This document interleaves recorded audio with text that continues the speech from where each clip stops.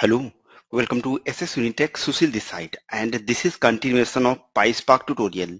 So in this video we are going to see about the cast. So what is the cast inside the PySpark? So cast is nothing but it is going to use for converting the data type of any column. So cast we can use with column and we can also use with select expression. So we're going to see in this video for both. So let me quickly go inside the browser and we'll try to see in practical. So here I'm going to create one of the data frame, and this data frame will be having name as job start date, isGraduate, gender and salary. So all these columns will be having in this data frame. And here I'm going to print the schema of this data frame. So here we can simply check what is the data type of all these columns.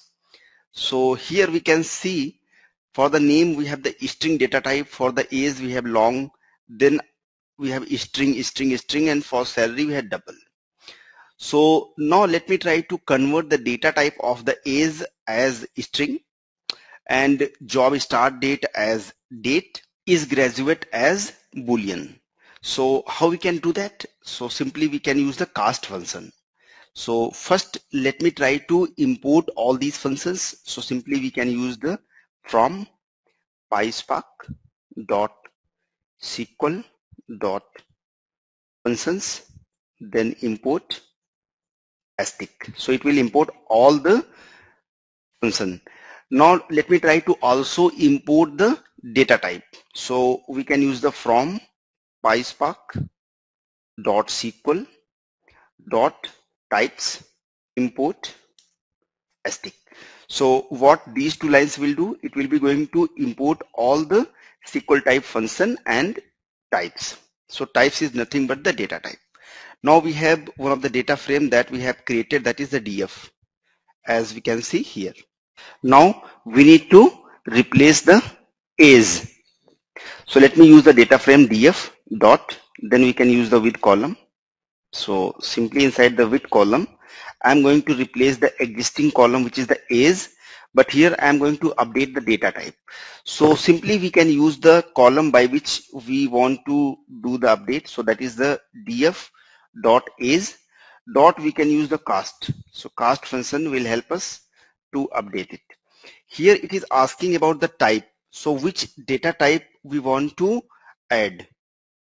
So I'm going to convert this into the string data type. So we can use the string type like that. So let me try to put this into another data frame, that is df1, and simply let me try to replace the data type of one more column, and this column is job start date that we can see here. So this job start date we just wanna replace from string to date. So here we can use this job start date, and this will be job start date, and after cast instead of the string type this should be date type. So we can add the date type like this. Let me try to replace one more. I'm going to replace for the isGraduate, and this will be the boolean type. So here we can use the isGraduate, and here I'm going to replace the existing one isGraduate, and here instead of the date type this should be boolean type. Now here we can execute, all good. We can expand this and we can check the data types. So for the isGraduate we can see the boolean, for the job start date we have date, for the age it is converted to a string. So simply we can use the with column, we can specify the existing column in the first parameter.